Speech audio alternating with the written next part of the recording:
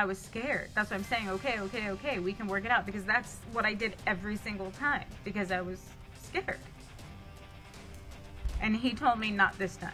A Florida woman accused of murdering her husband and burying his body under a fire pit in a concrete slab takes a stand in her own defense. He put his face, or his foot, on my face. Okay. Smashing it into the patio, porch, Okay. whatever you want to call it. Laurie Shaver is accused in the 2015 shooting death of her husband, Michael Shaver, then pretending to be him in texts and social media messages to give the impression he was still alive. But Michael Shaver's body wasn't found until years later. According to authorities, in 2018, his remains were discovered 3 feet below ground under a concrete slab and fire pit that Laurie installed in her backyard 2 years earlier. She has since remarried after Michael's death, now going by Laurie Filmer. Laurie wasn't arrested until September of 2020, when she was charged with second-degree murder and being an accessory after the fact. She's been out on bond while awaiting trial. Laurie's defense claims her then 8-year-old daughter fired the gun, killing her father in an attempt to protect her mom. Her defense wanted to present evidence Laurie's children witnessed years of physical abuse, including an alleged incident on the day Michael was last seen alive that led their daughter to shoot and kill her father. When Laurie took the stand in her trial, she immediately became emotional, wiping away tears before telling the jury how she first met her then-husband, Michael. I met Michael, we started dating in 7th grade. We lived in a very small town in Lawrence, New York. Our school was K through 12, 500 kids. Our graduating class was like 14, 18 kids. We went to kindergarten together. I met Michael in tech class, when they actually did tech class, in 7th grade. After the two were married, they moved from New York to Florida. But Laurie explained cracks began to show quickly within their marriage, from being isolated from both sides of the family to physical abuse. What happened next in y'all's life?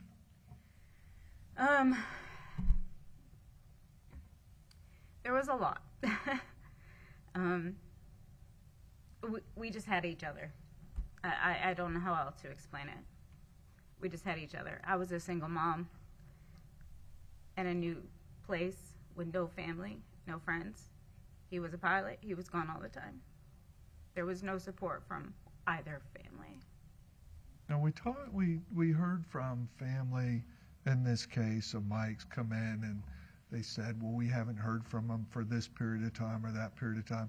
Was he close with his family at all? No. Do you ever visit him? Stacy? Yes. Did any of them ever visit your residence? Never. They didn't even come to the wedding.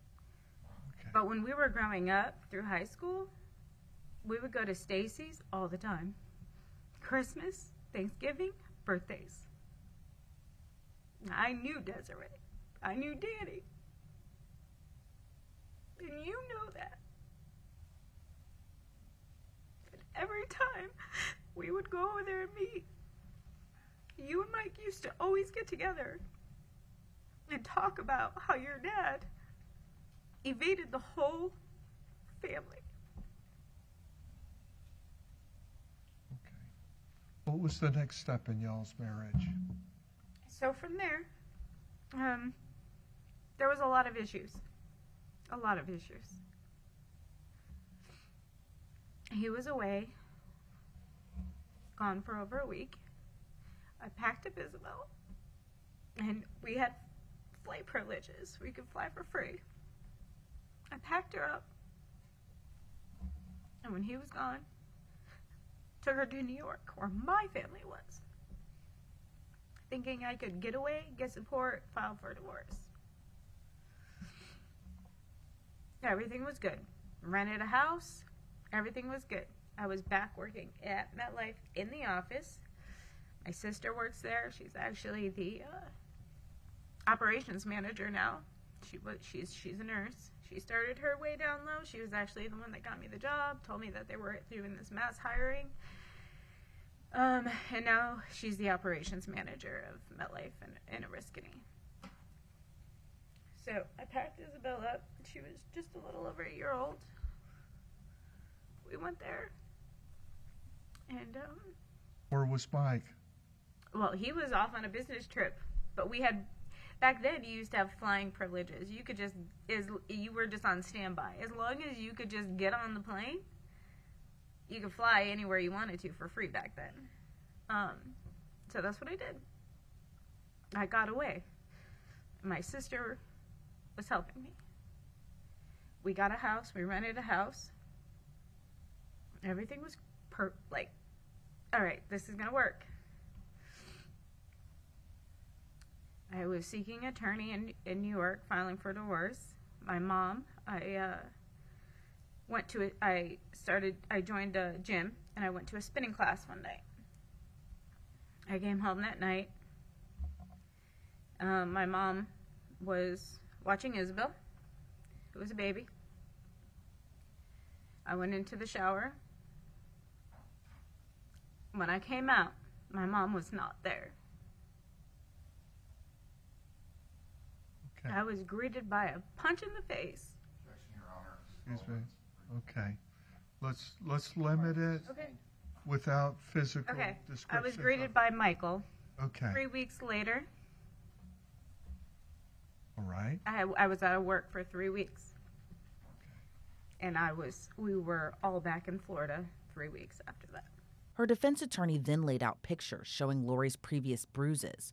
The photos made Laurie emotional as she recalled being physically abused in front of family at times. The defense then moved their questioning into her relationship with her daughter Isabel, who Laurie says was very protective. Isabel grew up really fast. She had to take care of Aiden when I was not able to. As a consequence of these events. Yes. And even to this day, I am not the person to, if you come at me with something, I don't have a comeback. I will shut down and I will just retreat. She's not that person. She will get right in front of me, whether we're at the gas station or grocery shopping. There used to be a time period where I could not even go into a grocery store by myself.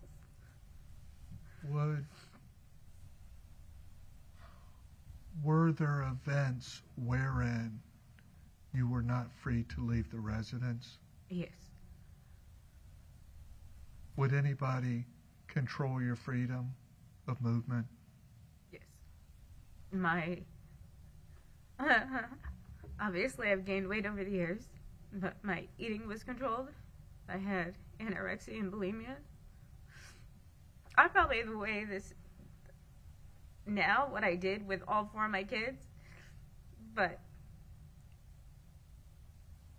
I literally reached for an Oreo one time and was thrown off the couch.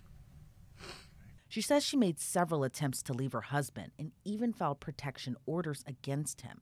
When the injunctions were filed, Laurie says Michael was out of their home by that point. So they began seeing other people, one of which was Jeremy Townsend, also known as Jay. Then at some point in time, you met Jeremy Townsend, correct? Tell us how you met Jeremy, where you met Jeremy. I met Jeremy at the school. At the school? Yeah, not at the park. Okay.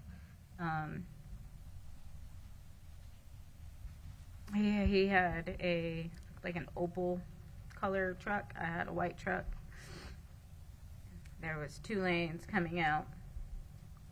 And we were both there at the same time. Towards the end of August. And he rolled down the passenger window and handed me a sticky note. And I grabbed it. And it said, I know what you're going through. I can help you. Call me. And he gave me his number. Why would he suggest that? I had marks on my face. There's digital data that's been introduced of text, I believe. Does some of that contradict his statement here in court? Well, that's why I asked him, why did you lie to me? Pardon me? That's why I asked him in those texts that were introduced today, why did you lie to me? Why is that? Because he was separated from his wife. And then I found out that he was now back together with her. So I said, why did you lie to me? Why all of a sudden are you wearing your wedding ring again? Yes. I see. Now, did Jeremy come by the house often? Every day. Every day? Every day. Morning, night, what times? He would come by in the mornings. Well, initially we would meet at the school. He would drop his son off. I would, like when our relationship first started, and I would have Isabel and Aiden, and we'd show up early and we'd sit in the school car line, and he'd come back to the truck where I had my kids, and we'd all just converse in the morning while we sat there and waited until school started. Sometimes Vanessa would come out and get Trent out of his truck early and take him in because she was a teacher there. And then he would leave, go off to work. He worked in, he did landscaping. He had a partnership landscaping business. A lot of our stories are very tough to tell, but what keeps us bringing you these stories is in part due to our sponsors. So I just want to take a moment now to thank our wonderful sponsor, and that's City Lips. As someone whose work is always on camera, I'm constantly having to touch up my makeup, especially reapply my lip gloss over and over again. And I really appreciate a glossy and plumpy look, so I turned to City Lips. City Lips is an all-in-one solution for dry lips, fine lines and wrinkles, and straw lines. It's formulated with clinically tested ingredients like hyaluronic acid for that perfect plumpy pout. And it's not just me who loves City Lips. Millions of women have tried them, and the tubes are flying off the shelves. So snag one before it's too late and check out City Lips by scanning the QR code on your screen, or go to citybeauty.com/LCnews. Use the code LAW15 for 15% off. She says after her relationship with Jeremy, she and Michael tried to give their relationship another shot, but things quickly soured. When asked about the incident leading up to Michael being shot and killed, Laurie said the day started as normal for her and her kids, but noticed Michael was sitting out on the patio, and an argument between the two from there just escalated. I knew he was sitting out there. I could see him through the kitchen window out in the back patio. So I went out there, and we started talking, and it escalated. And I went to walk back in because this wasn't going anywhere, and he was not leaving. And I opened the sliding glass door to go in. And when I did that, he took my phone and slammed it up against the sliding glass door. There was an imprint of my phone on that sliding glass door. He grabbed my arm, pulled me down into his lap. In the furthest chair, that was, I don't have a picture in front of me, but the sliding glass door, there was like a post, and there was we had like a bistro table sitting there in front. And on this further side, I guess, in front of the sliding glass door, there was a chair. So he had pulled me down in his lap. He was holding on to me. And at that point, I was just trying to convince him, like, okay, enough. We'll work it out. What's he saying to you during this, Laurie? I was talking at that point. I was scared. That's why I'm saying, okay, we can work it out, because that's what I did every single time, because I was scared. And he told me not this time. Was he upset about anything in particular that you're aware of? Yes, he found out I had gotten pregnant. From Jay? Yes. Okay. So, is he mentioning that in his discussion, or what? Oh, yeah. Yeah. I mean, not at that time. We had, it was previously before he pulled me into his lap, but I mean, he knew. Okay. So I was like, okay, we'll work it out. Because at that point, I had already had the abortion. So, are you facing the house or facing away from the house? Tell us your direction. I'm facing, looking out to the back pasture. I'm on the back porch, but I'm not looking into the house. Okay. Now, he spins you around and you're in the chair, I take it? I'm in his lap. He's holding me there. Okay. And then he pushed me to the ground. Okay. As he pushes you to the ground, does he do anything? After he pushed me to the ground, he was kicking me in the stomach. Okay. Presuming you were pregnant or something? Yeah, and I had already told him I had the abortion, and I was screaming at that point. Okay. Is he making any threats to do any harm to you, any serious bodily harm? Yeah, I mean, he said not this time. He said I was not getting away. Okay. Not this time. I mean, we had been through so many events, but that's not the first time. I mean, he had pulled a gun out me at Publix in Claremont. This was not the first time. Okay, let's not talk about prior events. Okay? Yeah, I'm sorry. So you're on the ground, and he's kicking you. In the stomach. Okay. Is he kicking you hard? Yes. Okay. Very hard. Is he I was making any... curling up.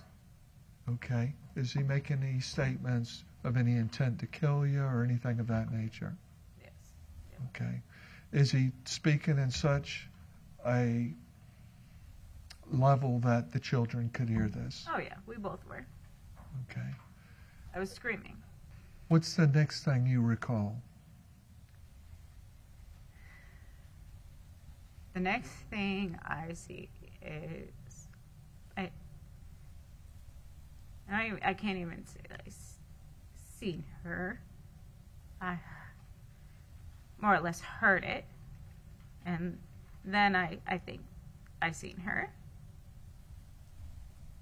When you say her, who are you referring to? Isabel. Isabel? What's Isabel do? She had fired a gunshot. Okay. Now, when Isabel fires this gunshot, do you see where it lodged into Michael or what? I could not. Where are you after Isabel fires the gun? Still on the ground. And Michael. The next thing you recall? The next thing I recall is seeing Jeremy, and hearing the gunshot at essentially the same time. Is there much time that goes by between Isabel shooting the gun and Jay taking over, or Jeremy? No. It felt like forever. I remember looking at her. Had you gotten off the ground? No, I had not. Michael was still sitting in the chair. Yeah. After Jay comes, you hear Jay discharge the firearm. And after Jay discharges the firearm, what do you hear next or observe next? Well, at that point, I started crawling away, but Michael fell forward out of the chair. Fell forward on the chair? Out of the chair. Okay. Was that after Jeremy shot or after Isabel shot? Jeremy.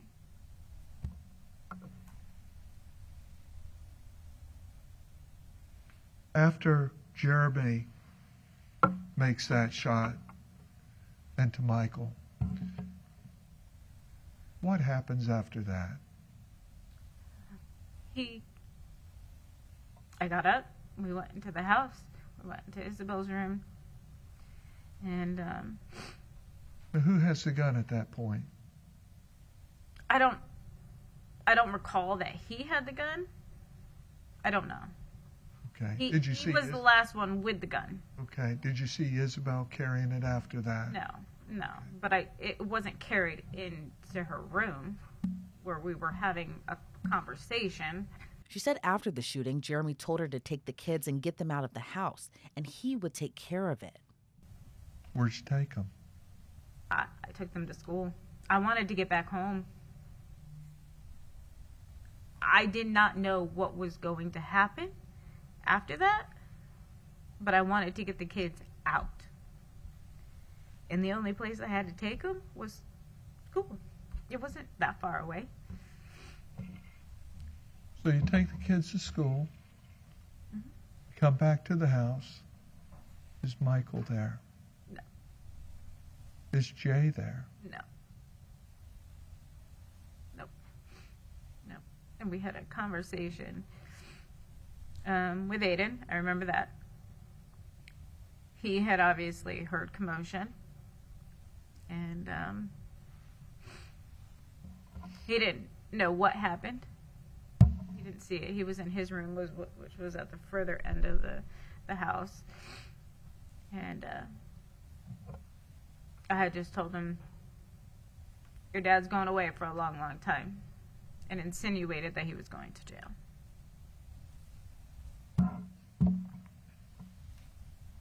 Now, did you see any fresh dug holes on the property as you walked about it or moved about it beyond that point? No. When Jeremy said, I'll take care of this, did you have any reason to believe that that body was on your property? No, never. There's no way he could have. I wasn't gone that long where he could have. Finding out the dimension? No. Mm-mm. He came back. It was probably about 2 p.m. Now, did you know whether or not his family had property elsewhere? Yes. Did you make any assumptions that it may have been taken Yes. somewhere else? And I had questioned him about that. They had 30 acres. He said 5. He had told me 30 acres. I don't know what's true or what's not anymore. But I was told they had 30 acres. I asked him that. After that event, what happened to your relationship with Jeremy? It ended. I had found out. I became pregnant. We were talking about getting engaged. We went and looked at houses. And then I find out that he's now trying to work it out with his wife. And then that happened. And I was so overwhelmed at that point. No. I ended it. She said after she never mentioned the shooting to anyone, but everything would change for Laurie when Michael's remains were discovered under the concrete slab that was used for the construction of her fire pit. And eventually this fire pit gets dug, correct? Or had been dug, prepped for a duck pond, I correct? didn't dig anymore. Yeah. It had been dug out, my understanding, for a duck pond, correct? Yeah, previously. That was even previous to Jeremy. Yeah. And y'all abandoned that attempt or effort? Yes. So you move on. Deep. I mean, it was just like, it was just an outline. We didn't even dig deep into it. So Travis comes along, some time passes, and y'all elect to put the patio there. Yeah, that was the original plan. You'd broken up with Travis. Jeremy. Excuse me, I apologize. You'd broken up with Jeremy. Now, Wilma next door testified that they detected an odor about your property. Was there any odor floating about on your property? No. I mean, we had rescued one pig. We got another, a wild male and female. They had babies. And Robert Seha and his wife, they had horses. They also had dogs. They were renting the back property to keep some of their horses, and they had dogs. And there was a few occasions where the dogs had come up and with the little pigs. It's not a pretty sight. So I don't know if that's what she was smelling, but with the birds, like I said, with 400 birds. We used to slaughter them. I used to cut the chicken meat. Like, we had ducks, guinea fowl, quail. We had tons. I had a license to sell. We sold to a restaurant in Winter Garden. There was an obvious odor. Would you have posted photographs on the internet or on social media? Absolutely not. If you had knowledge that there's a body underneath Absolutely there? not. If I knew, everything would have changed, everything that occurred. The only reason why we laid the patio when we did was because we were trying to have this huge birthday party for Isabel. Robert Seha and his wife, they had the horses, and we invited essentially everybody from Pine Ridge to the house. And they were going to have the horses going through the backyard, and the kids could do hand printing and stuff on them. So we did that. So we were just trying to level everything out, make it look nice, have a gathering place. That's all that it was. That's why it wasn't placed until right before her birthday in September. Place for people to stand and sit on? Yeah, it's just to level the ground out. I mean, it was sitting in the shed, had been sitting there since the beginning of the year. We just decided that was like the right time to do it.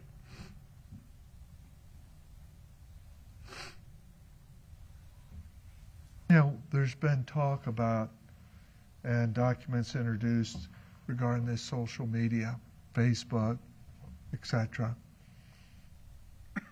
Do you know who posted some of those images, any of those images?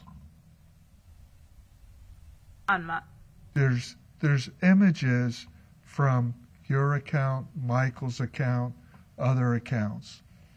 Did Jay have access to social media at your house? Yes.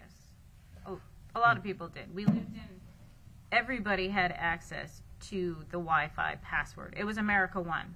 Scott A. Matuccio, Jay, Frank, Wilma, everybody. You could not be at that house without being connected to Wi-Fi if you wanted to have connection to anything. We kept the password straight. It was America One. Everybody knew it. I posted those things on my Facebook. I did not post those things to Michael's Facebook. Well, on the stand, she denied shooting Michael, saying had it not been for her daughter Isabel or even Jeremy being there that morning, she might not be alive today. Laurie, have you testified from your heart the truth of these events? Have I left anything out that you feel that you need to tell the juries to clarify any issues that you've spoken of at this stage? I mean, there's a lot I would like to get out. Okay, direct me to the topic. I know we can't go into the detail of these events, though. Okay. Aside from that, is there anything else?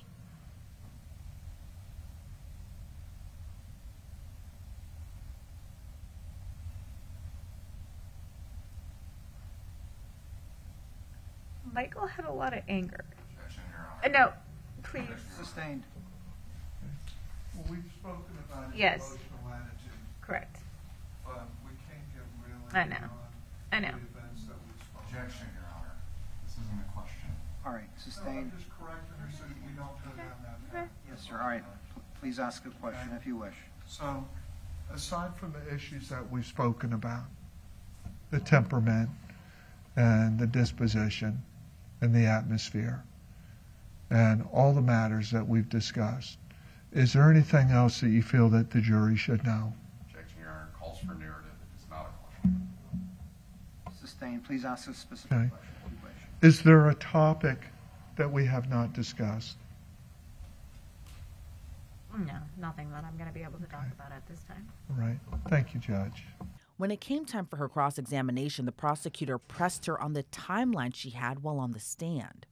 The biggest question I have for you, because you didn't mention it once in your entire story, is when did your husband get killed?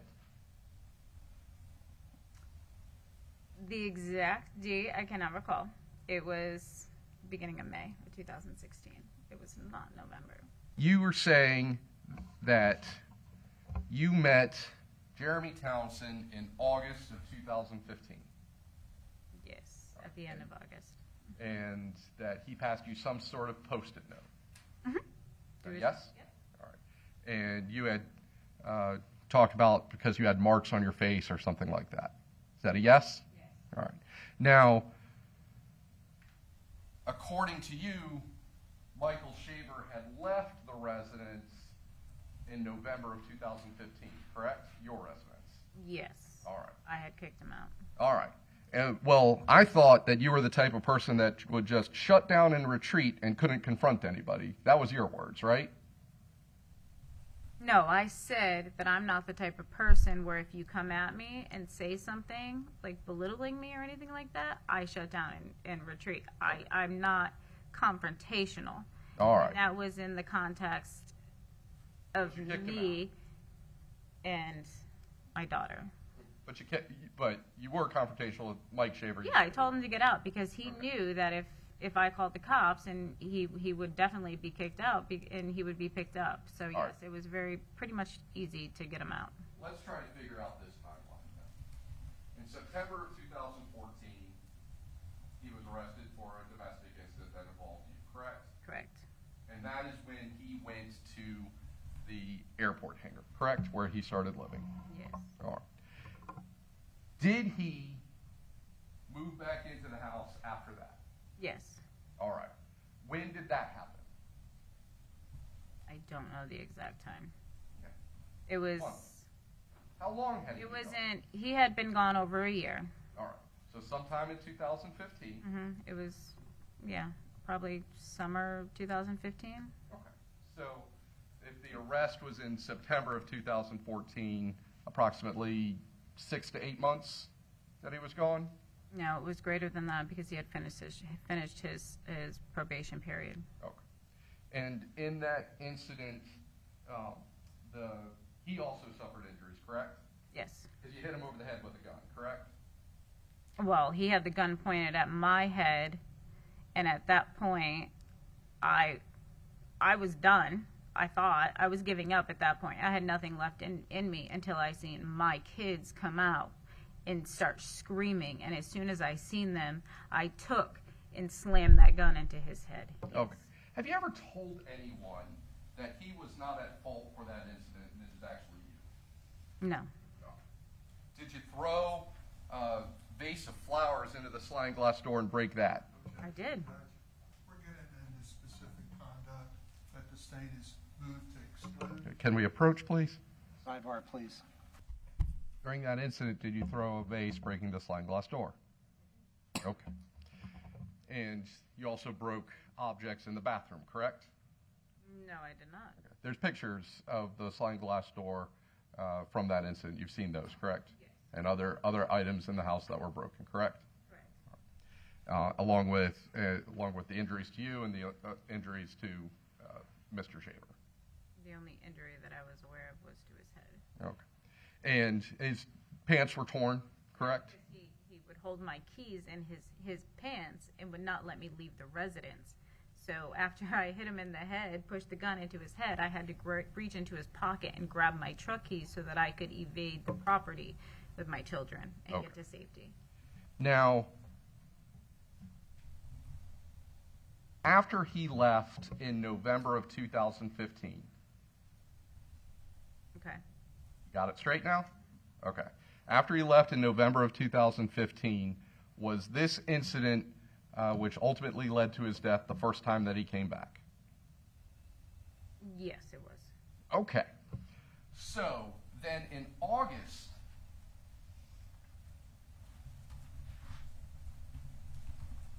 I'm sorry, you're saying you actually started a relationship with Jeremy Towson in August of 2015? We started talking in August, and Michael was still at the residence. Okay. So after November of 2015, he does not come back to the house. Correct. So that check that was sent to him and deposited in his account, he would not have received, correct? I don't know. He got his mail. How did he get his mail if he wasn't at the house? The mailbox was not at my residence. It was at the end of the road. Okay. So after he left in November of 2015, are you saying that he would just come by every day to pick up his mail? I don't know what he did. Did you ever notice any mail missing? How would I know if it was missing? Did you ever notice any of your stuff missing? No. Did he Did you have ever his- notice any mail coming for Michael Shaver to that address after he left?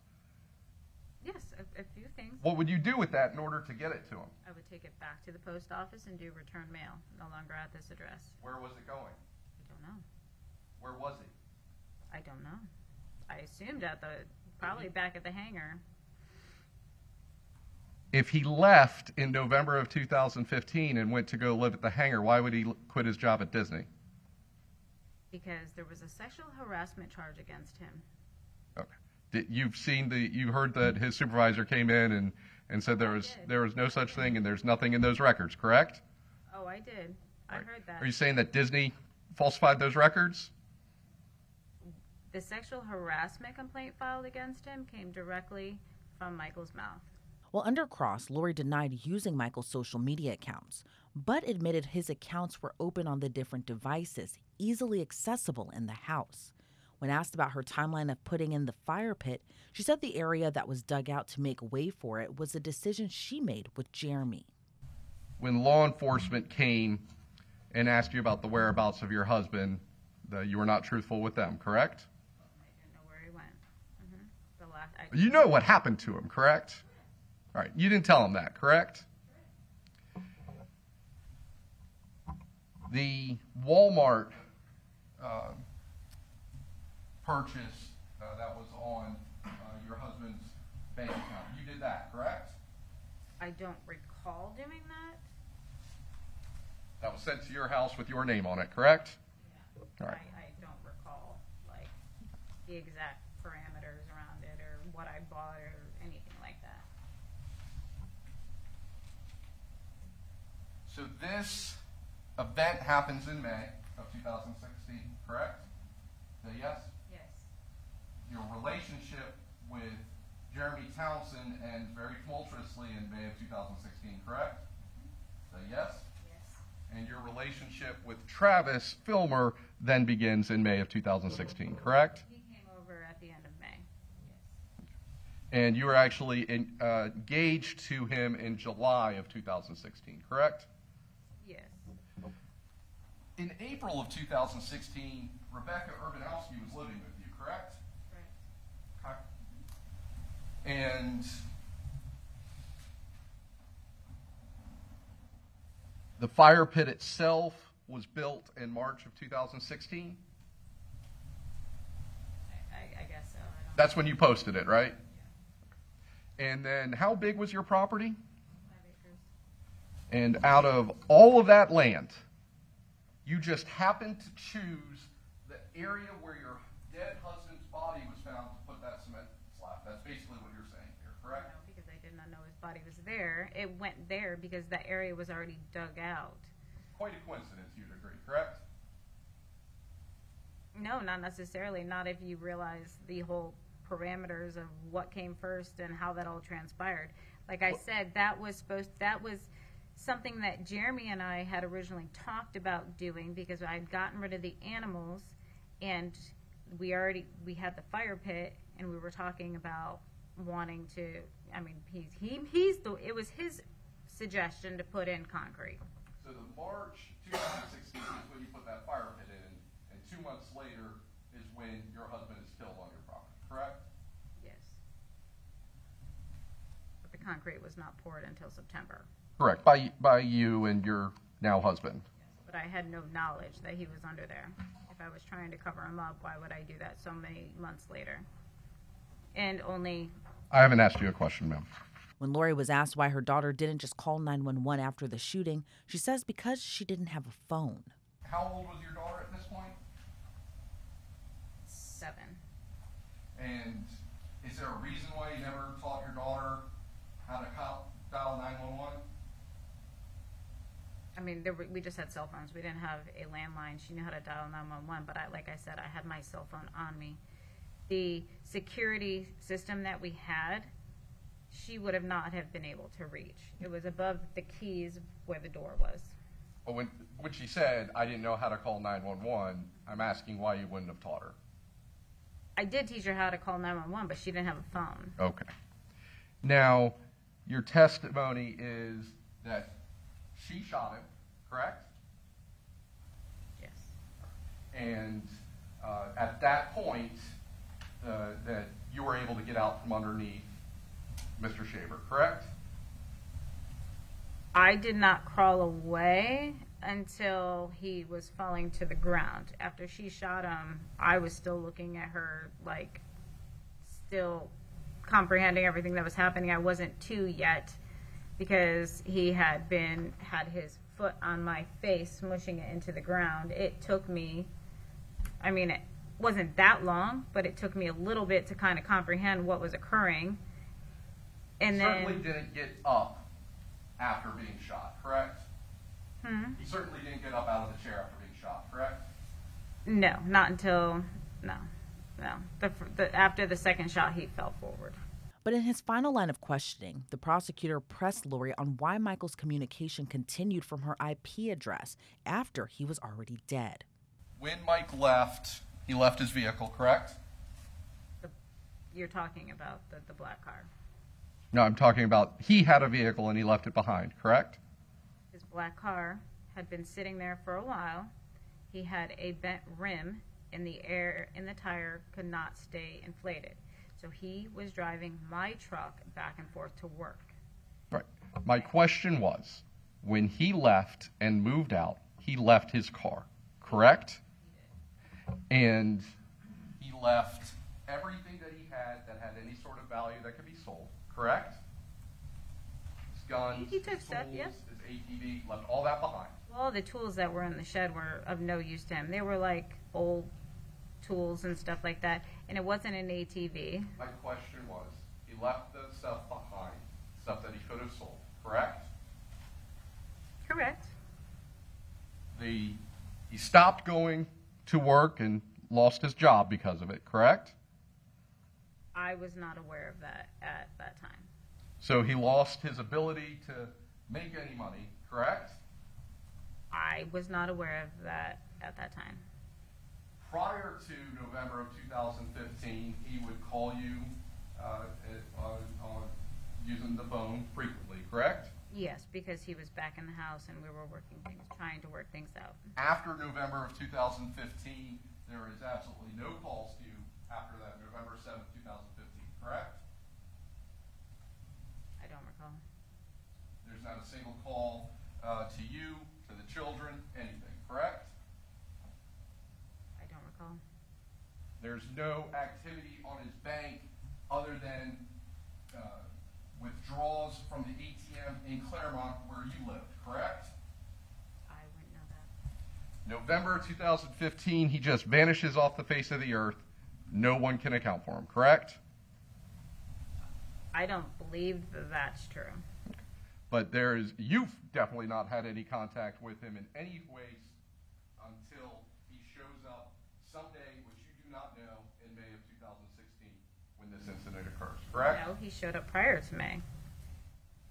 At my property, but he was already causing trouble prior to that, which fits within his history of doing this. My question to you previously was, after you kicked him out in November of 2015, and prior to him coming up the day that he was killed, I asked you, did he ever come, have any contact with you? You said no, correct? Not physically, correct. But calls and stuff like that, yes. Calls? Texts, his threats, stuff like that. You saw the phone records, which show Okay. absolutely no Text, calls from Facebook him messages, after November there 7th, was- correct? Let her answer the question, please. All right, He please was- allow the witness to finish. Thank you. He was communicating with Jeremy. I believe he had sent me text. He had sent me a nasty text prior to that, telling me I was just like my mom, something to that effect. He was communicating. From your IP address. I don't know that that's my IP address. How can you verify that? Because it's the same IP address that your account that you says you used posted on as well.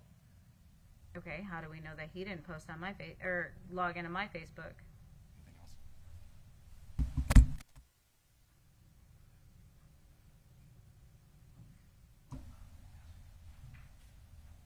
So what vehicle The day that he showed up in May of 2016, what vehicle did you use to get to your house that day? What vehicle was in your yard that you didn't recognize that day? In May? Yes. So he gets walked? He just showed up without a vehicle in your house on the back porch. I was not paying attention to that. Nothing further, Judge. There was no redirect examination by Laurie's attorney, and she was off the witness stand. With no other witnesses to call in her defense, the defense rested their case. And on Friday, the jury deliberated for just less than 4 hours before finding Laurie Shaver guilty of second-degree murder. Her sentencing is scheduled for November 25th. Reporting for Law and Crime, I'm Elizabeth Millner.